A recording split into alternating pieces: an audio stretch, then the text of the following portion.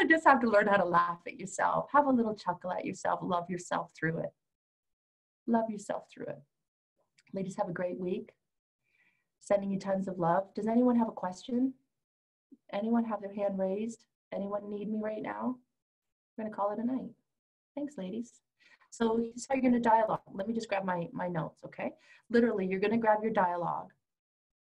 Okay, wait, Debbie Ford. Healing the split, just before we finish, Debbie Ford, why good people do bad things. Healing the split requires us to be firmly rooted in the reality that duality is essential to our very nature. Duality is central to our very nature. We couldn't know light unless we knew darkness. We wouldn't know courage unless we experienced fear. We would never recognize a kind heart had we not encountered a mean one. We would never know hope if we hadn't experienced the devastation of hopelessness. In this world of duality, the way we understand and gain wisdom is through comparison and contrast.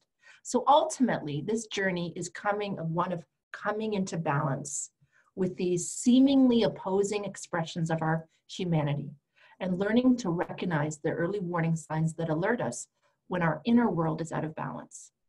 Does healing the split mean I'm suggesting that you behave in disempowered and inappropriate ways and tell yourself, it's okay, I just love myself? No, that's not what we're doing. I'm reminding you that when you allow yourself to fall into fear, shame, and guilt, you begin to contract into your duality instead of expanding into the wholeness of your being. So this week, you're going to get to know yourself. The good, the bad, the ugly. Find out who she is. Find out all the parts of you. Ask her, who are you? You know, some of the questions I put in the emotional edge, I'll read really quickly before we say goodbye. Some of the questions that I suggested that you ask yourself might be, okay, here's the journaling.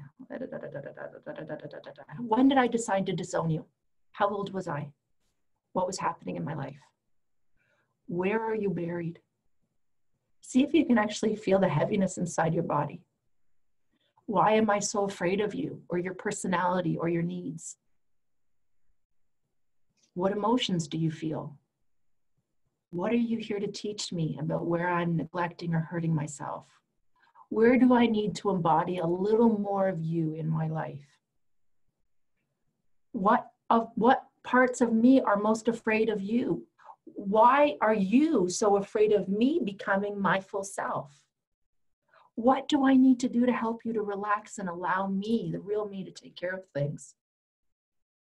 And you might find out that your emotional sub-archetypes, some of them have a lot of anger. Some of them are really sad. Don't deny or avoid them. Don't send them back to the basement. Invite them all up to the kitchen table, to your dining room table, and have a big party with all of them.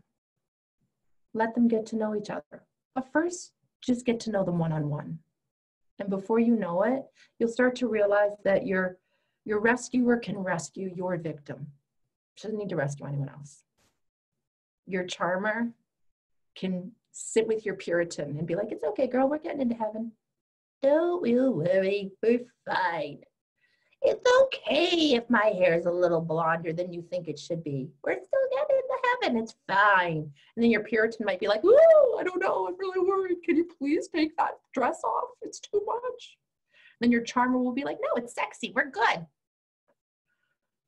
Okay, I know I sound crazy. I just hope you get it. Start writing to yourself. You really will get to know yourself. And it will become so fun. The time that you can spend with yourself, you will never be lonely.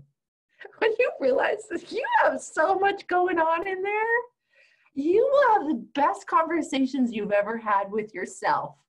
I actually forget now that I don't just do it writing. Sometimes I'm talking away to myself and I forget that people can see me. Like I'm literally like talking away and my husband's like, who are you talking to? Me. I'm talking to me, and this part of me is talking to this part of me, and we're having, oh my God, it's so funny. I laugh a lot. Like I kill myself. Like I'm like, so when I think about how much I laugh through the course of a day at myself, it's funny. I find a lot of things really freaking funny, and I can just have a good old chuckle about a lot of things, and that's freedom. That's joy. Because even above love comes joy. Man, when you can truly laugh at yourself, it's freedom.